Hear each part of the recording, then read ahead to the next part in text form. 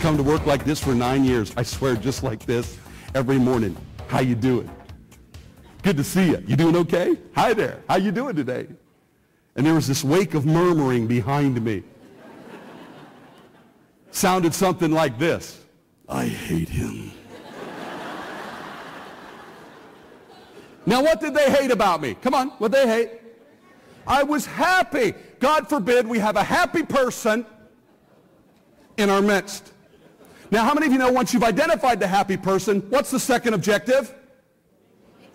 Kill the happy person. Isn't it true? By the way, who are the happy people in the room? Raise your hand. Raise your hand real high. Be proud, happy people. Look at the happy people. God bless you. Two things you got to know about happy people. Number one, we're not always happy. But you don't have to know that. Right? How many know some people who are never happy? You're the first to know. That's right. I call them human ticks. They're the kind of people that suck the life out of you. You know what I'm talking about? They're the kind of people that light up a room just by leaving it. And I have a little advice for you if you're one of those people. My friend Robert Henry used to say this, great advice. If you're one of those people always telling your problems to people, he'd say this, 80% of the people you tell your problems to really don't care. And the other 20% are glad you've got them. Okay? I mean, they're juiced you're having a bad day. You know what I'm saying? So shut your pie hole. We're not interested in hearing your complaints. Second thing you got to know about happy people real quickly. We're not happy to make other people happy. Please hear that. You're not that important. I mean, it's not about you. Let me tell you why we're happy. You want to know? Because it's the only way we can navigate our way through the cesspool of thumb-sucking losers we got to see all day. Can I get an amen from the happy people? Hallelujah from the happy people. You betcha. That he brought to cooking has created a frenzy of interest in cooking and food. I personally blame him for the obesity problem in America. You know exactly who I'm talking about. And here's what he would do during his show. At least once during every show, Emeril Lagasse takes the dish, puts it together, heats it up, stirs it up, and then watch, he does this special thing. He reaches into this tiny little bowl, and he pulls out a little pinch. Remember what is this stuff? You know what it's called? Essence, exactly. That's why his show's called The Essence of Emeril. He takes this essence, watch this, and he takes it and he throws it into the pan, and he says what? Bam! Now watch this. When that stuff hits the pan, watch me, it fundamentally changes the nature of that dish. Are you with me? And everybody in the audience is just wiping the drool. Now here's my point. Everybody in this room has essence. It's the essence of you. And nobody does it like you. It's your unique gift to the world. And here's what I learned. Most of us gave up on that a long time ago. And I'm here to re-inspire it again. It's inside of you. And every morning you wake up and you roll out of bed, if you're really honest about it, it's there, but you're just either ignoring it or you're serving it. And I'm here to challenge you because here's one thing I know. I know that one person with passion is better than 40 people merely interested. How many know some people that are just merely interested? Who's sitting beside some of those people? No, I'm just kidding you on that. Don't. Got a question. Can you get more work done with one person who's passionate than 40 people who are simply interested? You bet. And listen, I'm just here to challenge you today, leaders. We can no longer be simply interested. It's no longer a business option. We have to step up. We have to get to a different level of leading people, and it comes through this concept of passion. Now, I hate definitions, but here's one I think it's valuable for our discussion. According to Merriam-Webster, passion is an intense driving or overmastering feeling or conviction, a strong desire for or devotion to some activity, object, or concept. Now, here it is. It's an emotion that is deeply stirring and ungovernable. Now, let me ask this question. When was the last time you rolled into work and thought to yourself, today, I'm going to do something ungovernable. Today, I am going to do something deeply stirring. I'm going to do something, here, watch this, that I can't help but do. I mean, if I show up, I've got to do it. Because that's just who I am. From the time I was a little kid, from everybody around me. What do you think is one particular thing everybody said to me? Idea? I'm a speaker. Shut up. All my life, Chip, shut up. You need to shut up. Shut your mouth. I go to school, bring home my first report card. What did it say? Talks in class. My mother set me down. She said, Chip, your teacher agrees with me. Shut up. You need to shut your mouth. We'd be on vacation, right? My dad would turn around in his seat. Chip, you need to shut up. I'm going to pull this car over right now. You need to shut your mouth. I thought something was fundamentally wrong with me. I swear, here's what would happen. Something would happen on this planet, and I felt obligated to comment on it. And every time I did, I would get this stop. Shut up. Who finds it at least a little bit ironic that the very thing my parents wanted to beat out of me, I'm now using to help pay for their vacation?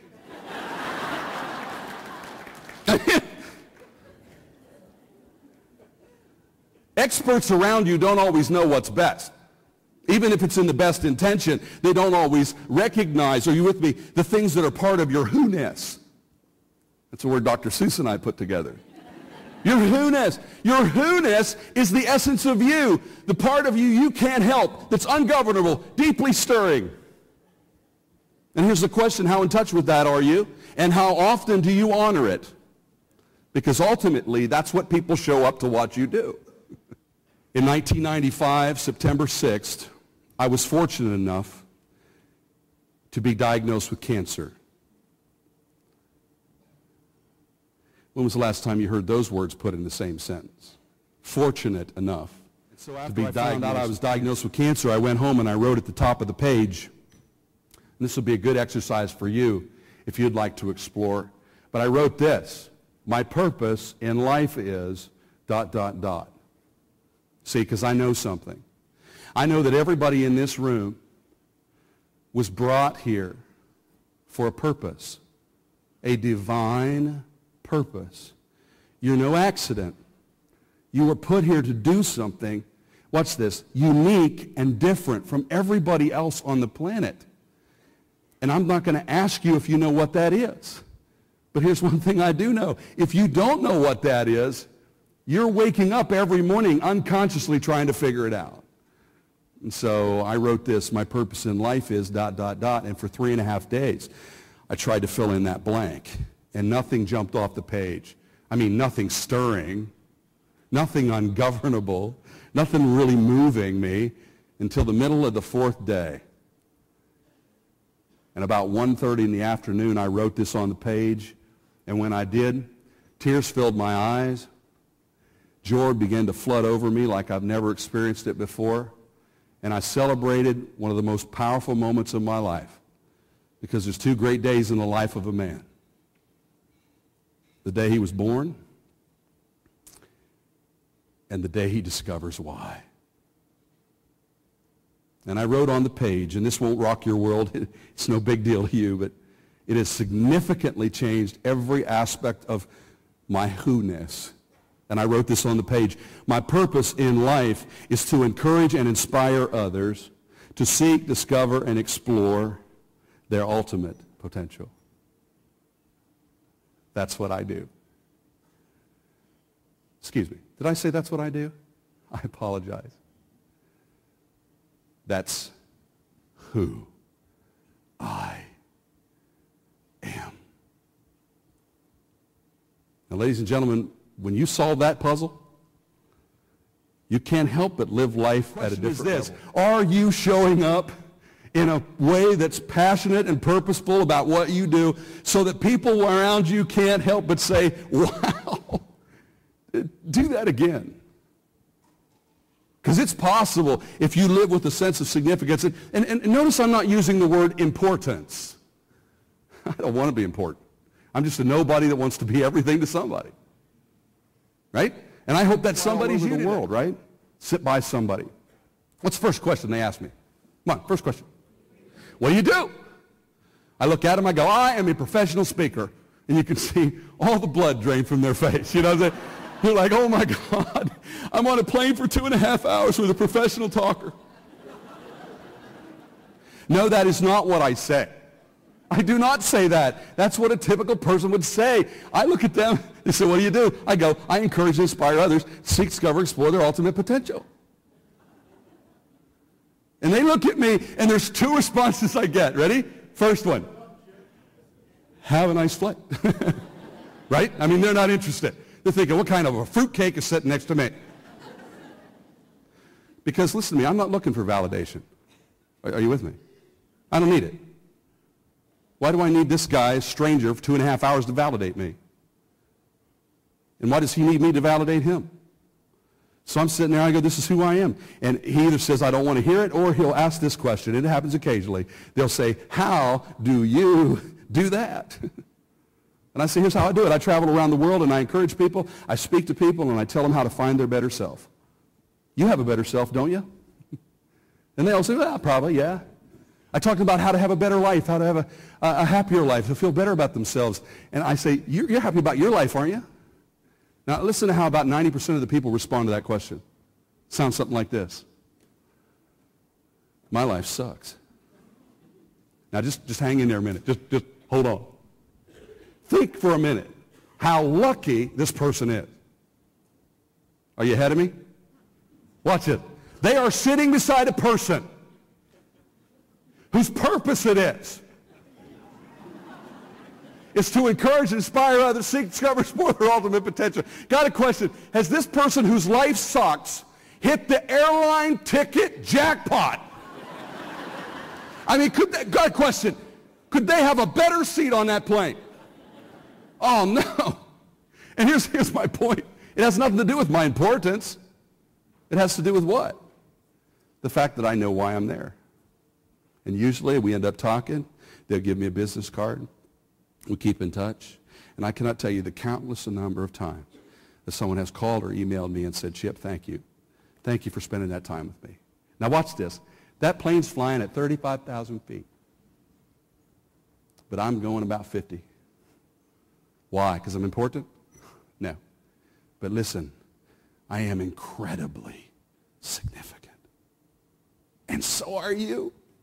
Do you have any idea how significant you are? I mean, can you really get your head around that? I mean, you walk past people all day long, and you have no idea. They could be going through a divorce, or their kids are on crack, or I'm serious. I mean, this is tough. And you're in a position of leadership. Now watch me. Sometimes just the glance across the room, sometimes the turned up corners of your mouth in a smile, listen to me, can light up a life. And do you walk around with a sense of awareness of that? Or you just cluelessly walk through the hallway hoping to get from point A to point B?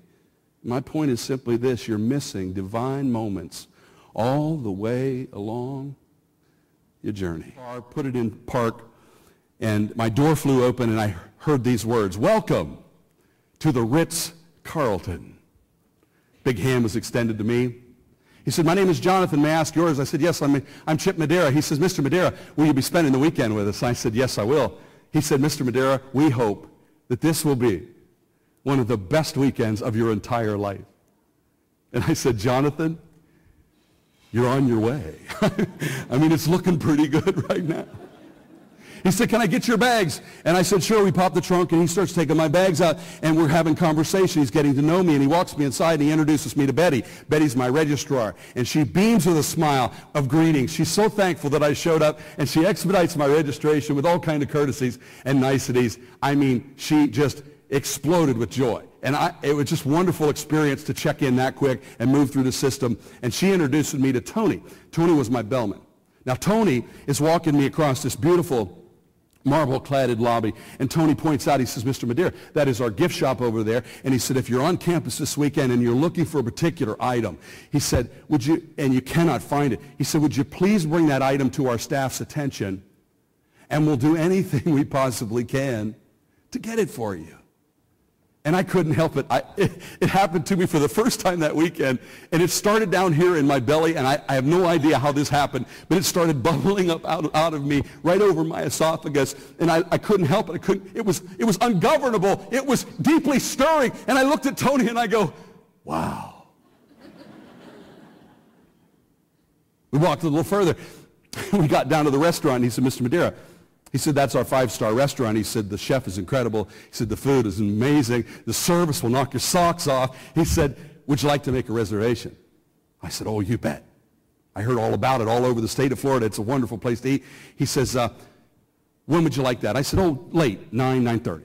He said, we'll do what we can to set that up for you, and I'll give you a call later on, Mr. Madera. So we walk up to these elevators, and elevators are flanking this beautiful ashtray / trash can. And it is beautiful.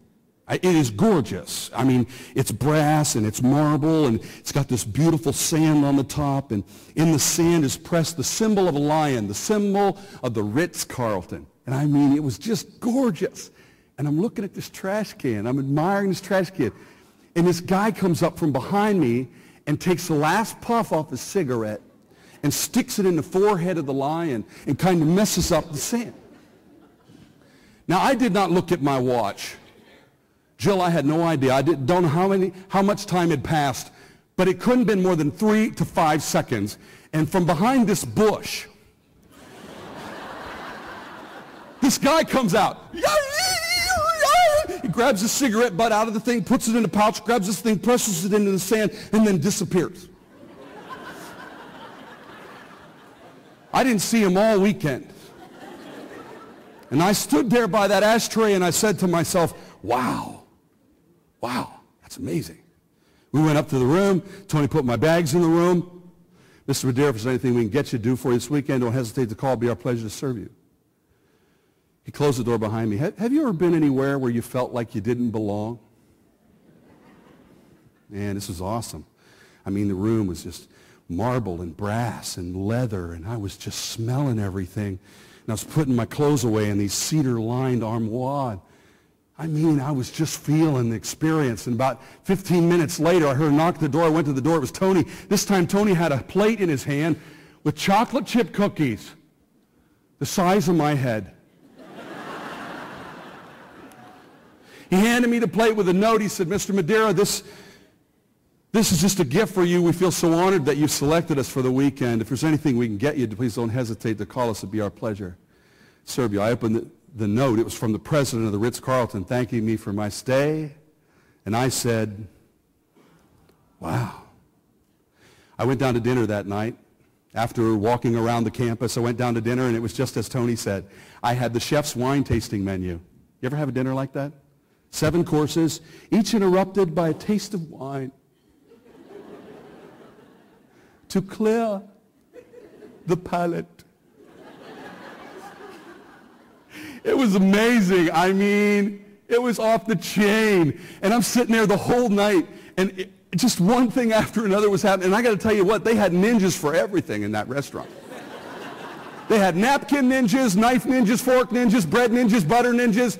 I swear, you put your bread knife down beside your bread plate, and out of nowhere, I mean, it was gone.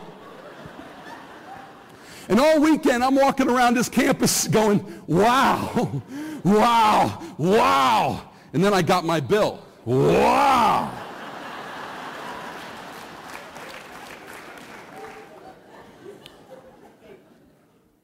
You say, Chip, what's the analogy? Well, I guess on the bill part. Right? When your patients get that bill, man, I'm telling you what, it's a wow moment. And I look back over that experience at the Ritz-Carlton and I say, what happened? Why did I walk around that campus all day going, wow, wow, wow? Let me tell you why.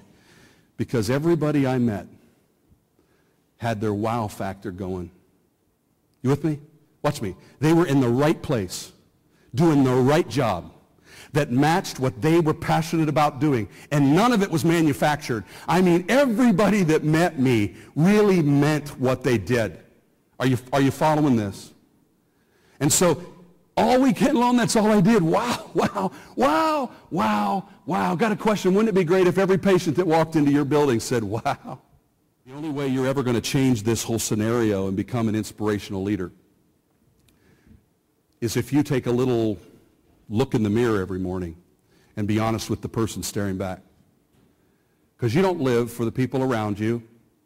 You don't live for your community. Look at me. You don't even live for your family. You're absolutely worthless for all of them if you can't honor your who-ness. And so this is something I say to myself every morning. Every morning when I roll out of bed and I stand in front of the mirror to shave, and there's a lot to shave. I look in the mirror and I recite this poem that was written back in 1934 by a man by the name of Dale Wimbrough.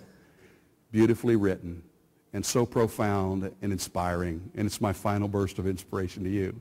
He said this: when you get what you want in your struggle for self and the world makes you king for a day, go to the mirror, look at yourself, and see what that guy has to say. For it isn't a man's mother or father or wife whose judgment upon him must pass. The person whose verdict counts most in his life is the man staring back from the glass. He's a fellow to please, never mind all the rest. For he's with you right up to the end, and you pass your most difficult, dangerous test if the guy in the glass is your friend. You can be like Jack Horner and pull out a plum and think you're a wonderful guy, but the guy in the glass thinks you're only a bum if you can't look him straight in the eye. You can fool the whole world down the pathway of years and get pats on the back as you pass, but your final reward will be heartache and tears if you've cheated the guy in the glass.